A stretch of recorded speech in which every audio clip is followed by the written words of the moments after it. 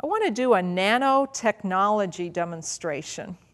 You know, there's a saying in fashion that everything old is new again.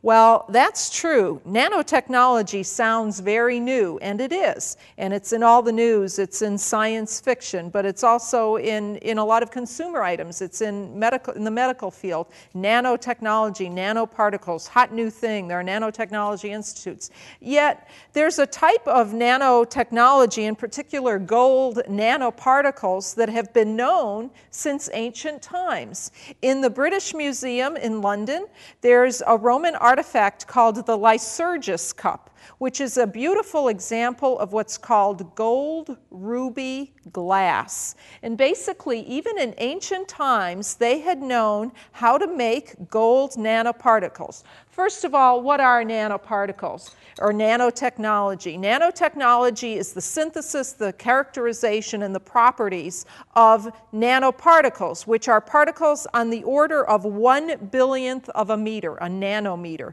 1 × 10 to the minus ninth meter. Basically what happens is when you get particles, these are solid particles, but they're so small, you get very unique properties in the characteristics. And so I can make gold metal that's a red solution. We call it ruby red colloidal gold, named after the gold ruby glass that's in the British Museum.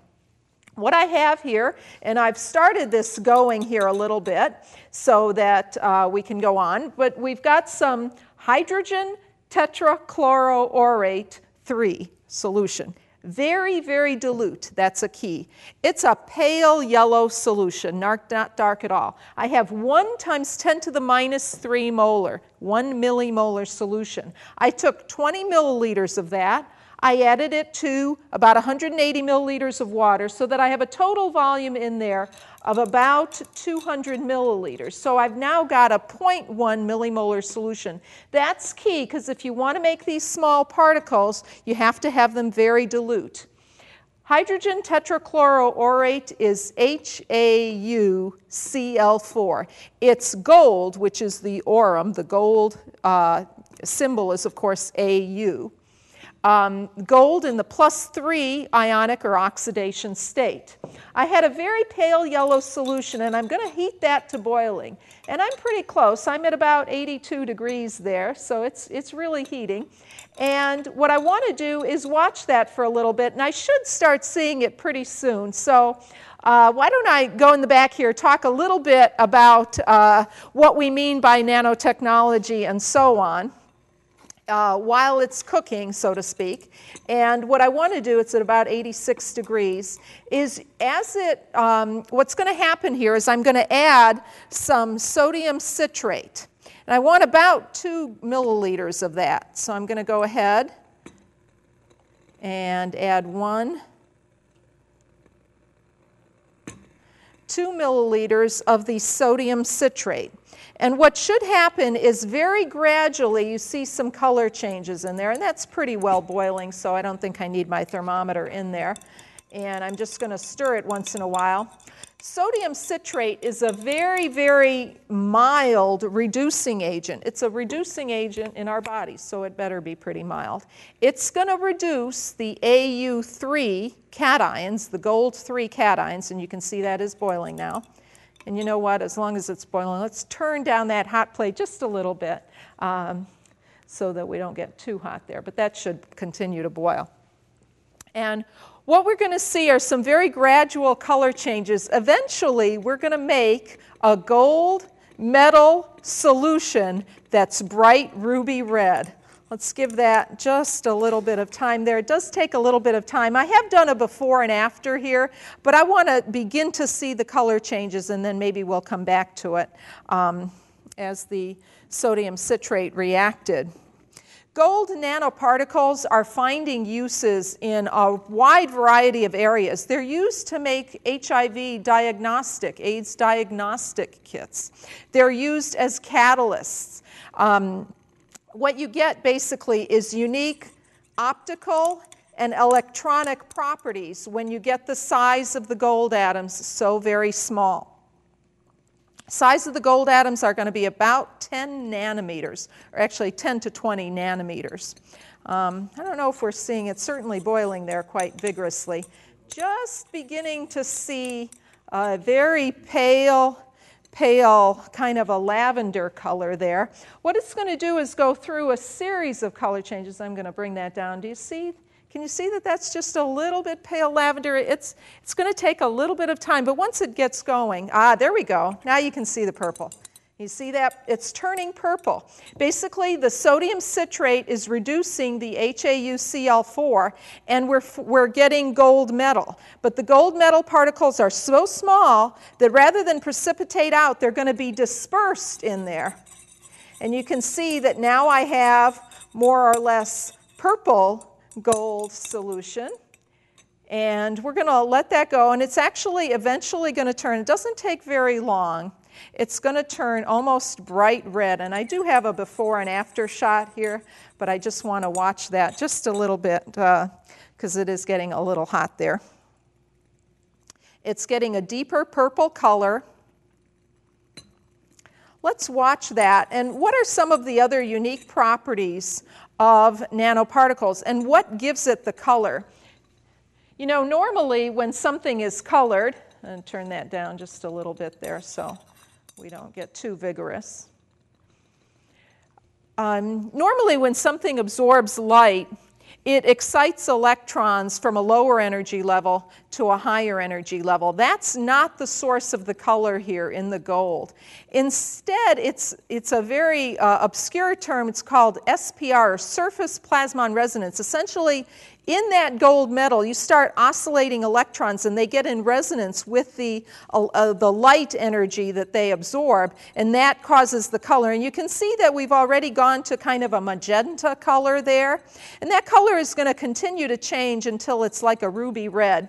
But I do have a before and after shot here, and what I have here is some of that ruby red colloidal gold, and you can see that it's a bright red, wine red color, and this is getting there, so it's not going to take too much longer, I think, before that's cooked.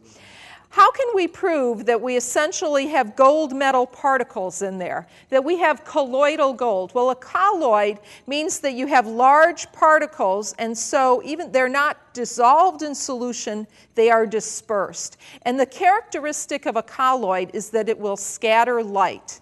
And so what I have here is a laser pointer, and I'm going to go ahead and point that through this solution, and let's see what we see when we do that. Do we want to bring the lights down a little bit? Okay. And if you look into the solution, okay, let's try it from this side instead here, okay? And were we real up close and personal here on the side there? Is that better? If you're looking at that, what you see is that you see the path that the laser is making through that solution. Can you see that? Okay. That's called the Tyndall effect. That's due to light scattering. If you had a normal solution, just a red solution, and I do have one here, just, you know, food coloring or whatever, you would not see the path of light because there are no particles. Okay, can we see that? Yeah, that's really good. That's again, we're getting light scattering due to what we call the ruby red colloidal gold. Let's just compare it with, I just have here, and you know, you can hardly tell the difference, but I know the difference. So this is just red food coloring. That's all it is. So this is a true solution. And if I shine at the same place, that laser through there, even though I see the laser coming out, if I look through that solution, I don't see the path of light at all, okay? Now you might see a tiny bit as you're coming off to the side there, but I don't see any if I'm looking straight down. You really need to be looking straight down, I think, to see it best. So again, that's proving that we have gold particles in there. We'll go back and look one more time at our ruby red colloidal gold, and I can see that perfectly right in there is the path of light right through it. We got that? Okay. And let's go ahead and look back here, and our ruby red colloidal gold is just about finished. Remember, it started out sort of a pale lavender, went to a magenta kind of, and it's getting red. Now it's still the orange, so it takes a little bit longer. I want to show you one other effect, because this went through some color changes. I just have 2 test tubes here, and I'm going to fill them about 1/3 full with the ruby red colloidal gold. And I want them about the same level in each, and the exact amounts are not important. But actually, I'm going to go a little higher just so you can see them. Okay, those are pretty close. We'll put them next to each other. What I want to do is add some sodium chloride, and this is showing us actually the color change that is used in many types of applications using the gold nanoparticles.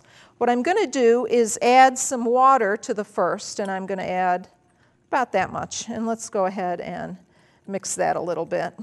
And you can see that the only thing that we did there basically was we diluted the color. It's still the same kind of color, but it's been diluted because we've added some water.